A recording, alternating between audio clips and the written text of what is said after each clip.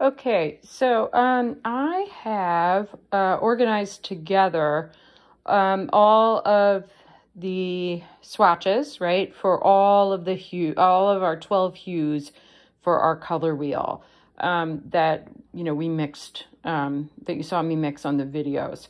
So one of the things that I think is pretty important to note, there's a really pretty good progression, right? Think about how you would like the pacing, right, of moving from one hue to the next, to the next, to the next. It's pretty gradual for the most part. You don't feel, it's not choppy. You don't feel like you're making a big jump one place and then a small jump in another. It feels very evenly paced, evenly spaced.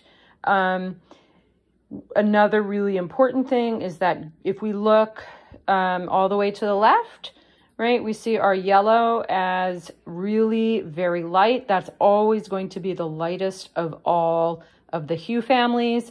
And then the way the color wheel works and the way our hues work is the value, right, the level of lightness or darkness, or if you want to think about the grayscale step that matches that hue, that gets darker and darker and darker and darker gradually, a little bit, at a time. Some of those steps are a little bigger than others depending on where you are, but that's gradually darkening until you get to the darkest of all hues, here, which would be, you can't see my hand here, can you? There we go. The darkest of all hues, which is right here, which is violet, okay? So we're gradually getting a little bit darker, a little bit darker, a little bit darker, a little bit darker, a little bit darker, until we reach that just naturally the darkest of all hues, which is violet, even though it doesn't have any black in it at all, okay? Then we gradually, once we hit violet, we then gradually start to go up in value, a step, a little bit at a time. So here, our blue violet's a little bit lighter in value, and it's sitting nice and evenly in between violet and blue.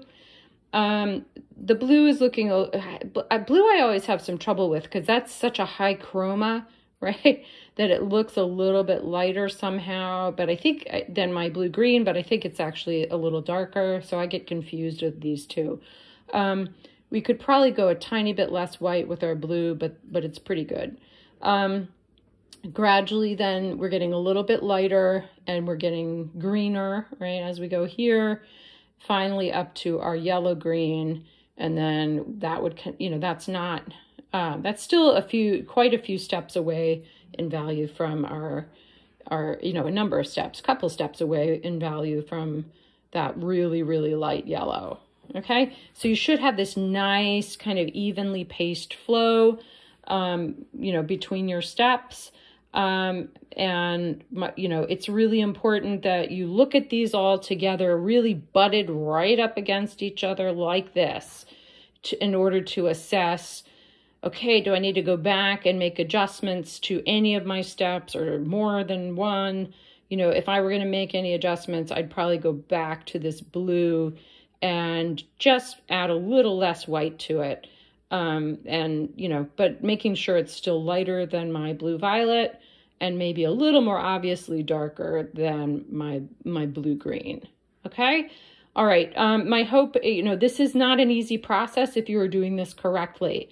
If you're also doing this correctly, you're probably going to need to redo, right? This can be a challenge for me, right? This is probably, I've made this and quite a number of times, right, for past presentations and for students to refer to, and every time I make little adjustments to try to kind of improve trying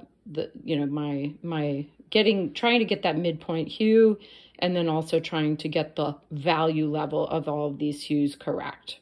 All right, good luck and enjoy.